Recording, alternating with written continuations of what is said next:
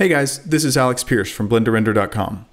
This is the intro video to a series that I'm making for my friends in the 360 VR Video Professionals group on Facebook.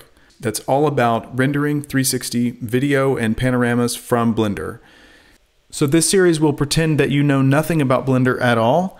And also on that note, I'm not going to be teaching you the basics of modeling or UV mapping or some of the stuff that you would normally need to know to do a lot of the stuff that we're going to be doing. We will get into some very advanced topics. We'll get into stereo, we'll get into cryptomats, we'll get into compositing other footage.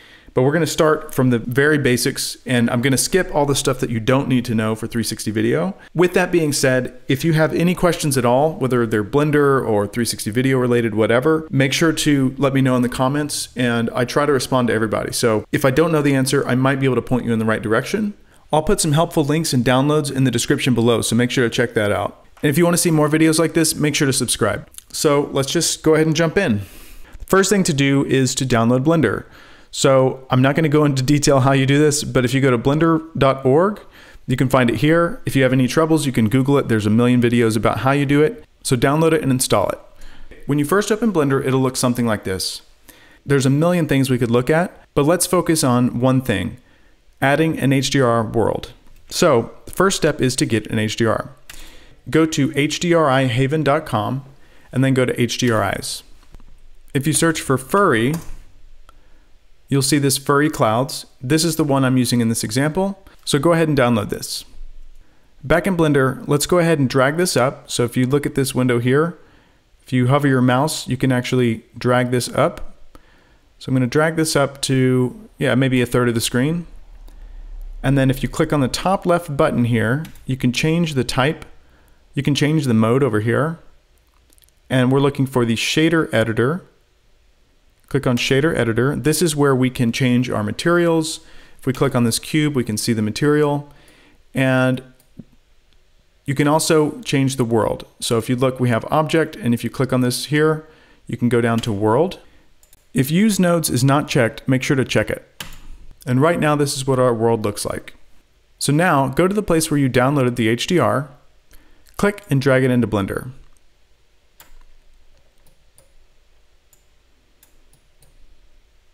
If you don't have this background node, you can add it by going to Add, and then searching Background.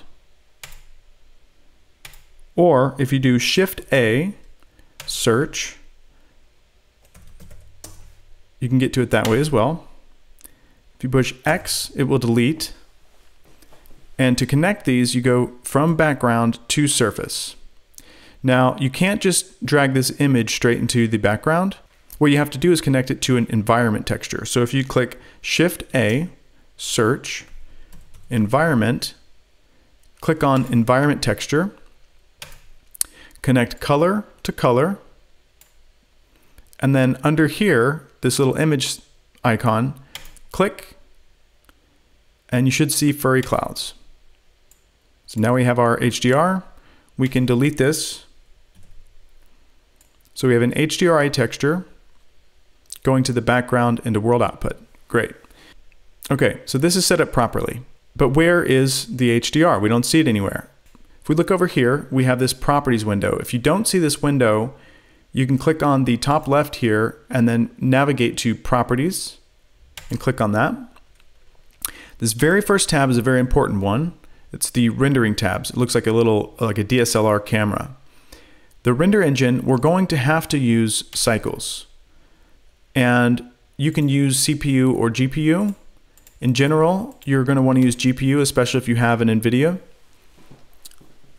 And now we have that set up. We're going to talk about a lot of these other settings later, but for now, this is all we need to do. We need to make sure we're in cycles. And if we have a GPU, let's use GPU. I'm going to go ahead and save. So now we're in cycles. If we look up here in the top right, we have 4 different ways to view. We have wireframe, we have solid view, we have material preview. Material preview is basically this render engine Eevee, which is a real-time engine. Think of like Unity or Unreal. It's a real-time rendering engine. And then this last one is viewport shading, which is the rendered view. And if we're in cycles, it's going to be cycles rendering. If we're in Eevee, it's going to be Eevee rendering. But for 360, you have to use cycles. So again, just stay in cycles. The shortcut to switch between these is Z. So if you push Z, you have solid material wireframe rendered. So Z goes, and to go to the right, you get solid. Z, go up, you get rendered. And if you do it fast, Z right, Z up, you can switch between those very quickly. So if we push Z and go up, we get the rendered mode, the same as pushing this one. And then now we have the HDR. Now, this doesn't look right. If we look at this pano, you can see that it's not blown out, right?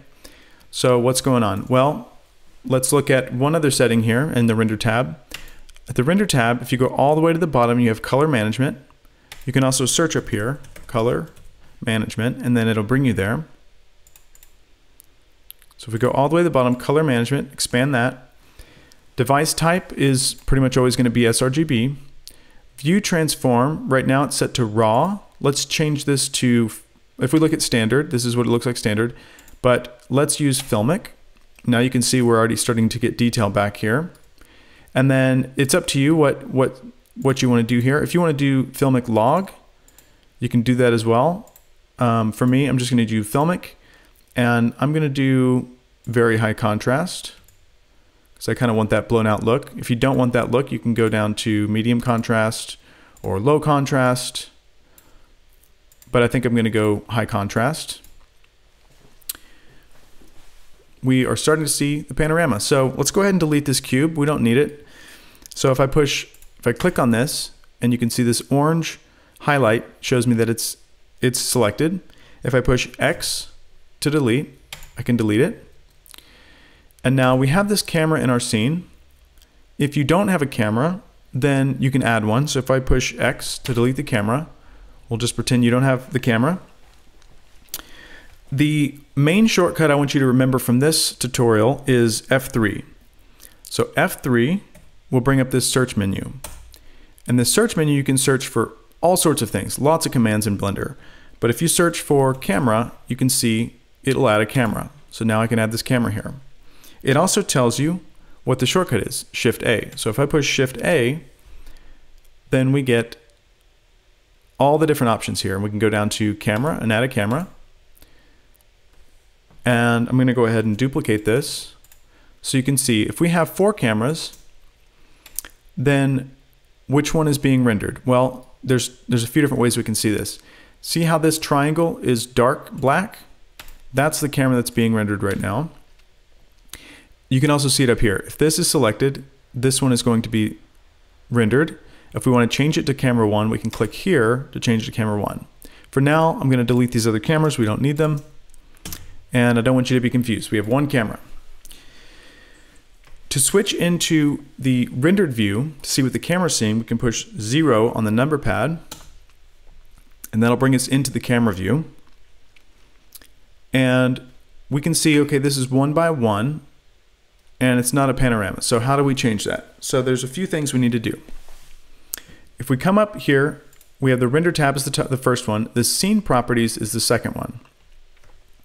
The scene properties is where you can change the resolution, and you can change a lot of other things, the format, etc. So right now we're just looking at the resolution. So let's do 4096 and then press tab to go to the next one by 2048, enter. Okay, so now we have the right settings. It's 2 by 1 equirectangular, but we're not seeing a panorama in here yet, and that's okay. This next button here, render region, let's go ahead and turn that on since we're here. You can see what it does. Basically, it just crops out everything else so you only see what's being rendered. The shortcut for this is Control B, and that gives you this cursor.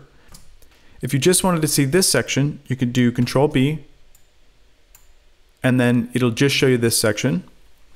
You can do Control Alt B to clear. Control B, select the entire frame, and it'll render just that frame. Okay, so now that's set up. Now if we select our camera, it's important that it has to be selected, because if you look down here, depending on what you have selected, you'll have different options. If you have the light selected, you'll have an option for light. If you have the camera selected, you'll have an option for camera. So with the camera selected, and in the camera tab, the very first option, type, we're going to choose panoramic. And then the next option, we're going to choose Equirectangular. So now we're rendering 360. Now the horizon's off, and this is an easy fix. If we go back to camera, and if we open up this sidebar, I call it the in menu, because if you press in on the keyboard while you're in the viewport, it'll open up this menu. Now with this camera selected, we can change the transform, rotation, and scale of this item. So if I had the light selected, I could move the location of the light. If I have camera selected, I can move the location or the rotation of the camera. So these are just numbers you need to know. If I come out of this view, if I push 0 on the number pad to get out of the rendered view, we can see this camera is tilted down. So rotation X should actually be 90. So now it's pointing straight. Y should be 0. And these two never need to change. So you can go ahead and lock these. That way you don't accidentally change them. And now we can change the rotation just by using Z. So if we wanted to reorient this to be seeing the city, we can do it from here.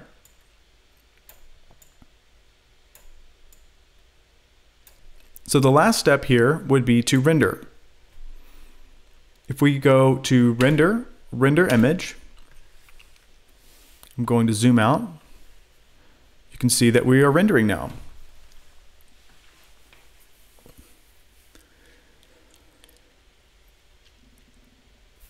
So that's it for this tutorial. It's very basic, but hopefully it gives you an idea of how to get started in Blender and how to set up the HDRi world.